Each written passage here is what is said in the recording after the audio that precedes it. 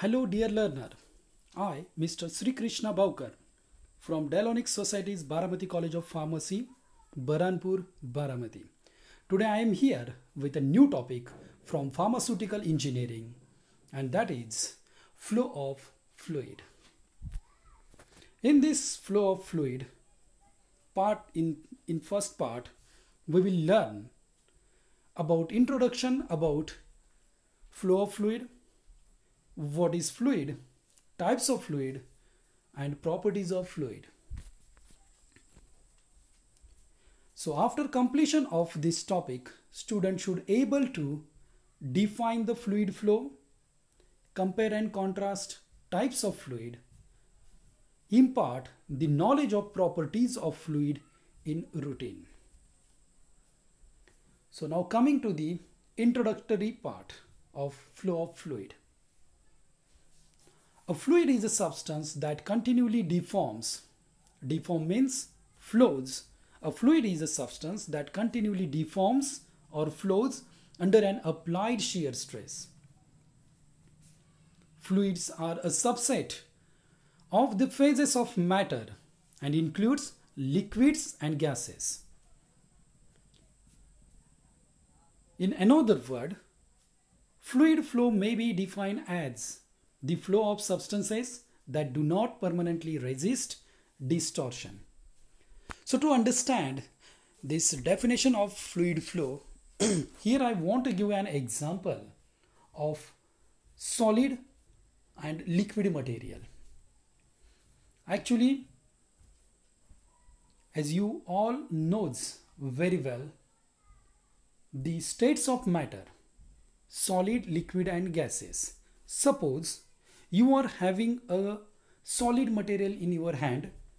Suppose that solid material will be the cube, and when you will apply shear stress on that cube, that is on that solid material, then solid material will get displaces from one place to the another place. While displacing that solid material,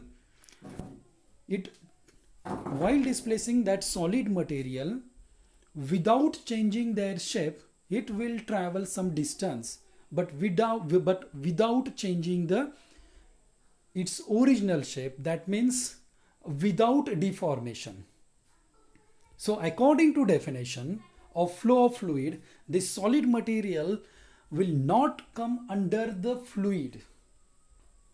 So suppose in another example, suppose you are having a glass which include liquid or which includes water, and when you will apply shear stress on that particular glass, that is on the liquid, then that glass will move from one place to the another place. While this movement, the material which is present inside the glass, that is the material which is present inside the glass, that is the liquid or the water, flows outside the glass, and it will travels from one place to the another place. While this traveling, that liquid changes their original shape.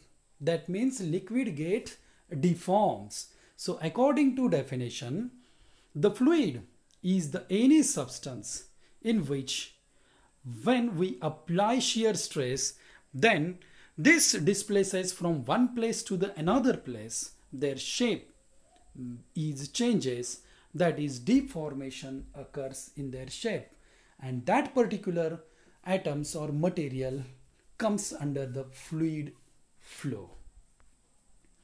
So next point is types of fluid. So here is types of fluid.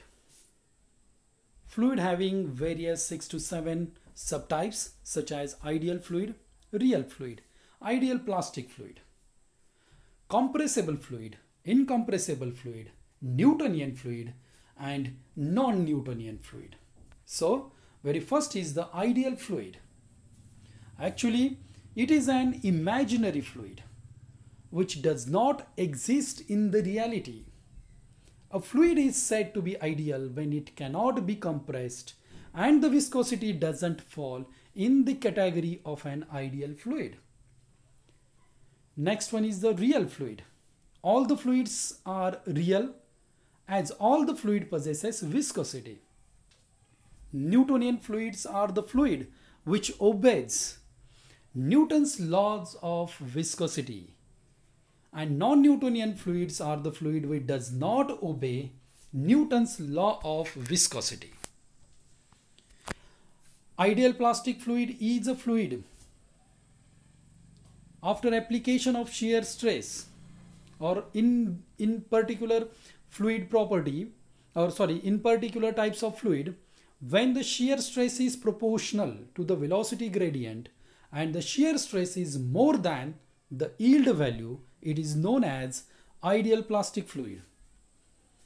Incompressible fluids, when the density of the fluid doesn't changes with the application of external forces, it is known as incompressible fluid. While compressible fluids, when the density of the fluid changes with the application of external force, it is known as compressible fluid. So next part is properties of fluid. Fluid having the 6 different properties, 6 to 7 properties, like as the density, temperature, specific weight, specific gravity, viscosity, specific volume, and vapor pressure. First one is the density. Density is the mass per unit volume of a fluid. In another word, it is the ratio between mass and the volume of a fluid. Density is denoted by the symbol rho, and its unit is kilogram per meter cube. And the density is equal to mass upon volume, which is measured in terms of kilogram per meter cube. In general, density of a fluid decreases with increase in temperature, and it increases with increase in pressure. Viscosity. Viscosity is the fluid property that determines the amount of resistance of the fluid to shear stress. It is the property of the fluid due to which the fluid offers resistance to flow of one layer of the fluid over another adjacent layer. In a liquid, viscosity decreases with increasing temperature, and in gas, viscosity increases with increasing the temperature. Next one is the temperature. It is the property that determines the degree of hotness and coolness, or the level of heat intensity of a fluid. Temperature is measured by using temperature scales. There are 3 commonly used temperature scales. First one is the Celsius scale or centigrade scale, Fahrenheit scale, and last one is the Kelvin scale or absolute temperature scale. Among these, Kelvin scale is widely used in engineering because the scale is independent of properties of substances. Next one is the pressure, which is denoted by symbol P, and its unit is Newton per meter square. Pressure of a fluid is the force per unit area of the fluid. In other words, it is the ratio of force on a fluid to the area of the fluid held perpendicular to the direction of the force.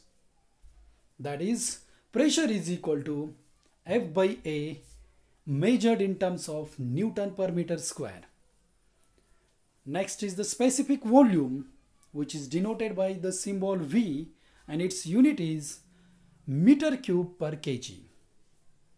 Specific volume is the volume of a fluid occupied per unit mass, and it is the reciprocal of density. That is, specific volume is equal to V by M. Specific weight, which is denoted by the symbol small w, and its unit is Newton per meter cube. Specific weight is the weight possessed by the unit volume of a fluid. Specific weight varies from place to place due to the change of acceleration due to the gravity. So specific weight is equal to weight upon volume. Then specific gravity, denoted by the symbol S, it has no unit. Specific gravity is the ratio of specific weight of the given fluid to the specific weight of the standard fluid. So this is the part 1 in which we have completed introduction. What is flow of fluid? What is fluid? What is flow? Then properties of fluid and the types of fluid. And remaining part we will cover in next part.